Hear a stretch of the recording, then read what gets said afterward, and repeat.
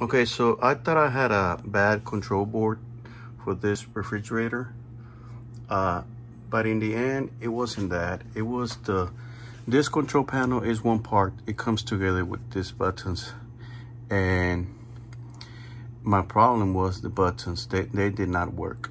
I think at 1.1 was working, but I wasn't able to change the temperature.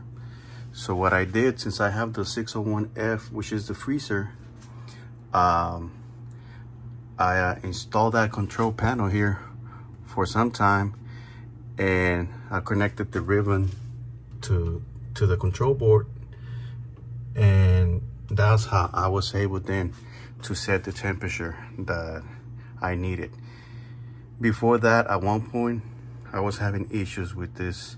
From the part in the back, I would get ice, but since I was able to set the temperature, that hasn't happened. And I did not need to buy a new control board. And the temperature, as you can see there, that is automatically the computer shows it. Because if you take a look here, the ribbon is not even connected, because I didn't connect it because there's no reason to connect it. It doesn't even work, those buttons. So that's that. I hope that helps somebody.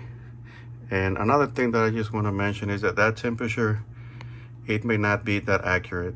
Even if you use another thermometer, I know it says 37 there, but this could be, it could range between 30 and 35, and you will still get a 37 reading. All right, guys.